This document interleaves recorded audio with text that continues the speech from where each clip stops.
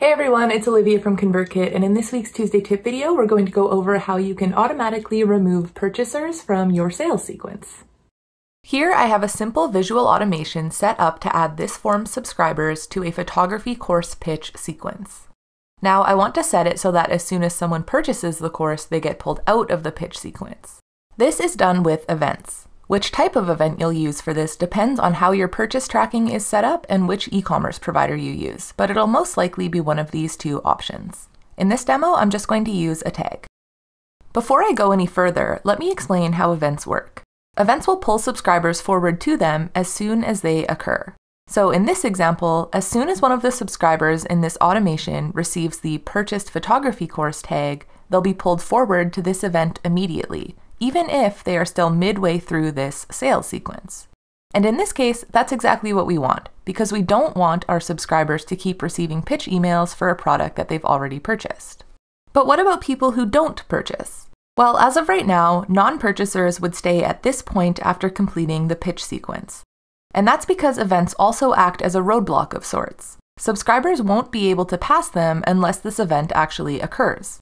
Of course, you're always going to have some subscribers who choose not to purchase whatever you're offering. Them waiting here won't really harm anything, but if you don't want non-purchasers to be stuck in the middle of your automation indefinitely, you can actually use events again to build a separate branch for people who don't buy. Here's how to do that.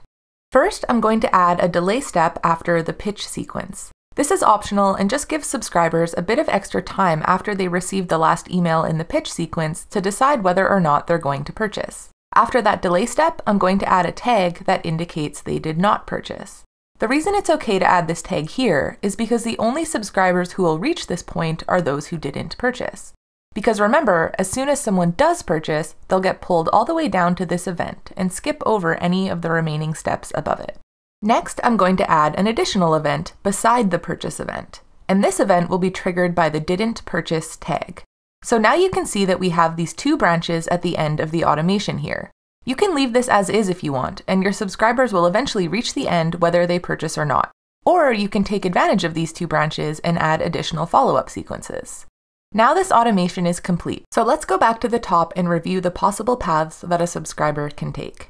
First, they enter the automation via the Photography for Beginners form. Then they're added to the photography course pitch sequence.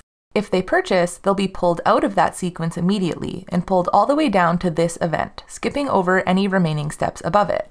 After that, they'll be added to the thank you sequence and then they'll complete the automation. If they don't purchase, then 3 days after the pitch sequence is complete, they'll receive the didn't purchase photography course tag. That tag will in turn trigger this event and they'll get pulled down this branch on the right, receive the follow-up sequence, and then complete the automation.